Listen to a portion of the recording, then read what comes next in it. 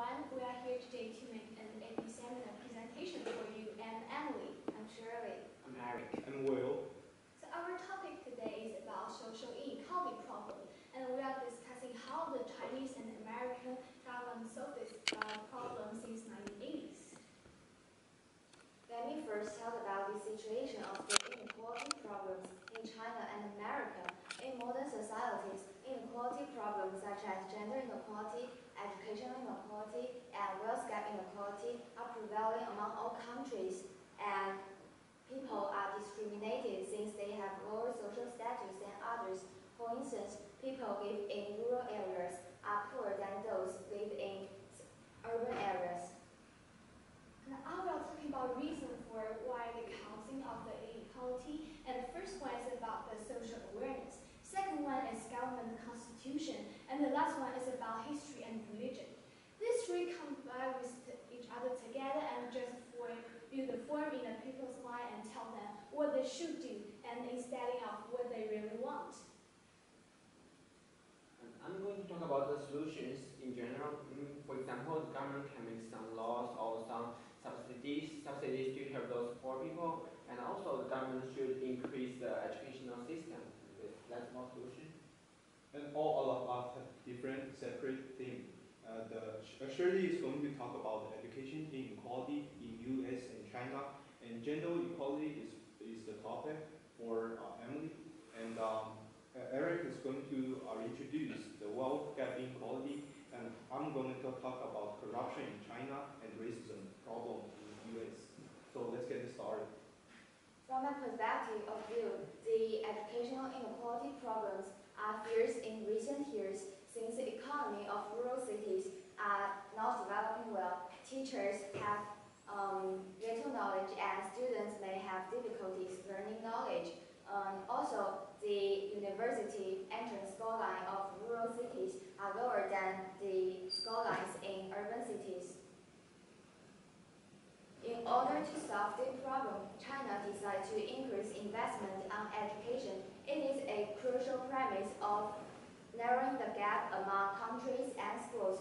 If we look at the long-term effect, the government only changes the resource allocation, and the government should increase the investment and give students a better future.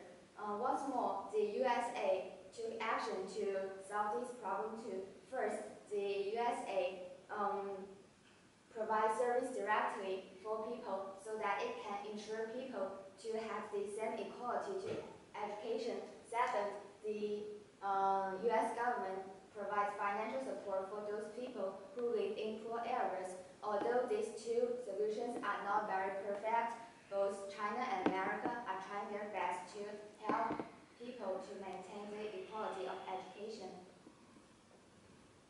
And next, I will talk about the gender inequality. First, in China, before the women could just only follow their husband and stay at home. But the situation of women is changing from 1980s. Firstly, the government is putting the women development in a national level. Since 1995, the government has made work to guarantee the women's rights in education, participation in political field, and also in the economic activities. And secondly, the government also make policy like providing the job training and promoting the loans and reducing taxes to encourage the women to re-employ and start their own business. With the guarantees of the laws and also the government policy, the women have more and more rights with men, and they can show their talents and compete with men. The same situation is also happened in America. The United States Agency of International Development has said that the women development is not a part of the economy, but the core of the economy. And also in the government of Obama, they are aiming to eliminate the discrimination and the social inequality, and also the gender inequality. They are put in their effort to expand the women's position in the political field, and also supported the women entrepreneur. As all you can see, both government, China and US have done their job, and you can see the position of the women is consistently improving. But there are still some problems, like you can see in the picture. The salary gap is still happened in America and also in China. This women only make 75% of what men make. And there are only two solutions for this. And first one is to improve the education. Education is only the way to let women know they can do things that men do, and they should have the equal rights with men. And secondly is to provide a friendly and a positive environment for the women development. And next is Eric's part. Okay. I'm going to talk about the wealth gap inequality in China and America. According to the data that shows that the 100 richest people in China have more wealth than the bottom 40% of wealth. The data also shows that the top 1% of earners in America make the 20% of the total income, whereas the bottom half only makes 12% of total income. This shows that these two countries are suffering from a huge income inequality. And here are some reasons. The first is paired growth. As we know, from 1978, China has experienced a very fast economic growth, and according to the data, is that the income of the bottom 40% increased 5 times at that period. It seems impressive until one considers that the fact that the top 1% of people's income increased 14 times at that time. So this disparate growth further accentuated the income gap. And next is about education. According to the study, that Americans with college degrees 84% more than those with high school degrees. And in China, the educational system is well developed in urban areas but not rural areas. However, with the globalization and new existence of new technology, more and more jobs require workers to have better skills to operate those machines. So lots of people lost jobs due to this reason.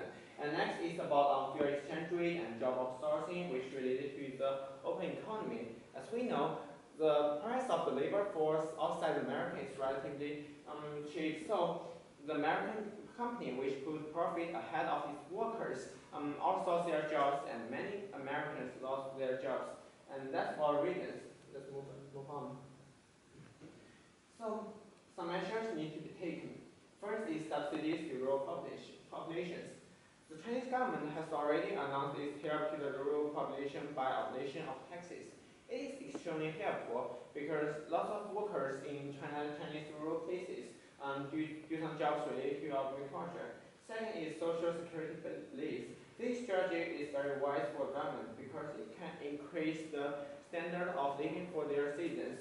And like China is already considering the minimum wage as well as the medical care system.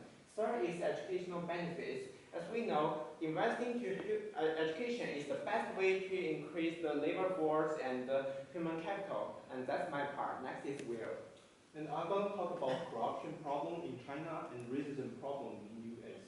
So relationship-based trade or guanxi is a special corruption problem in China, which basically means the abundance of formal rule-bound decision. And one best example of this is house purchasing in China. So in some special area, like developed area, for example, Shanghai, there is a house purchasing limitation.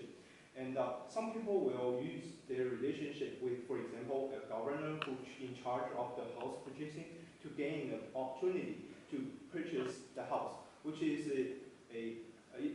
very unfair to others, people in China. And in order to fight against this corruption, the Chinese government introduced the anti-corruption campaign, which has a significant outcome. According to Lindy's article, the corruption rate of China has decreased 14% in the period of 2016 and 2017. And next is racism problem in US. So since US is a globalized country, racism should never be avoided in this country. And I'm going to show an example or experience of Dr. Kaboom. Dr. Kaboom is African American, and he was being accused by a police officer of having a load firearm under his car seat, which is untrue.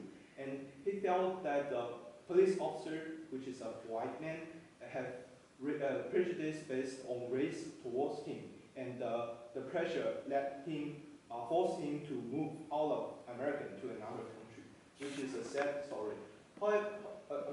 However, the U.S. government introduced a Civil Rights Act of 1991, which is a powerful weapon of legal that could help people to fight against all the prejudice and racism problem in their life. So they have enough strategy of facing the problem of racism. And here are the reference we are using, and this is the end of our presentation. Thank you. Okay. All right. Questions, Mr. James? Would you like to start? Sure. Okay. Eric, in what way did you improve your ability to work with the group as a result of this project? I think it's the part of the brainstorming that we decide this topic. And as our lens is sociological, and we decide what is sociological, and we use the definition, and we think some problems that existed in this society. Then we combine these problems together, and we find that it's inequality. So I think when brainstorming, our group members can divide different ideas and then combine that together. And that's how I learned about. As a result of this project. Okay. Emily, while you were doing your research, what research stuck out at you? Something when you were doing the research. What is something that you found different than what you expected?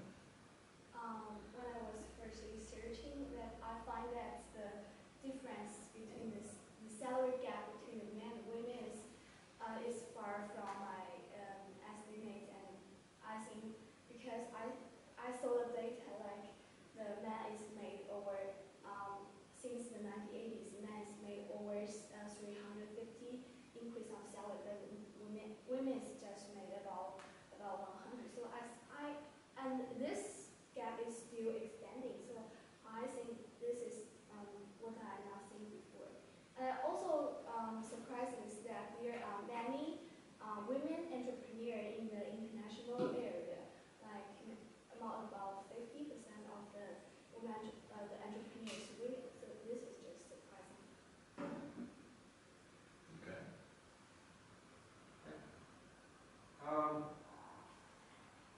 So Shirley, in the future, what change would you make to group norms? Like, so how would you change the group, and how would you expect to improve the team's presentations in the future?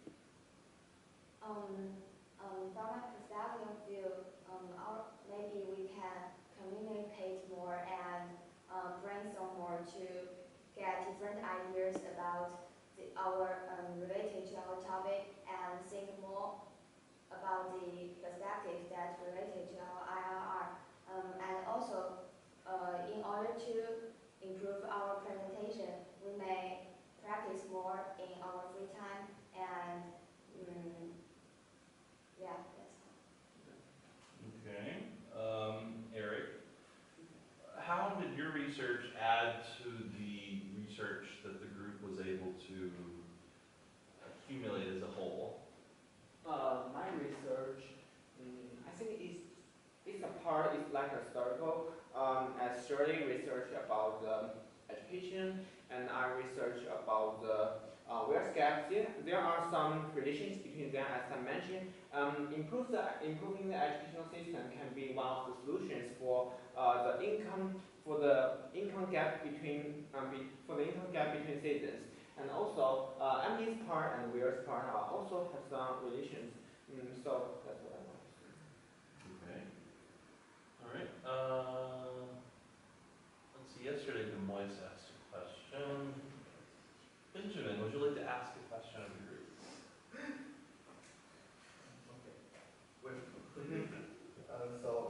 As your group mainly focus on different kinds of inequality like education, gender, and wealth, GDP, wealth gap. Yeah. So how do these inequality related and to your we know that the social equality problem is a really big problem that happens everywhere in the world. So we would like to separate this social inequality problem into a separate part to explain to you how serious the social inequality problem is and how does US and China have their own special strategies towards different difficulties under the same social equality problem. And Shirley's part is mainly focused on education, and gender is the topic for Emily. Wealth is the theme for Eric, and all three of them are discussing the same topic in different countries. And my part, which is corruption, like 关系 corruption in China and racism in US, these two are like typical problems, social inequality problems in different countries.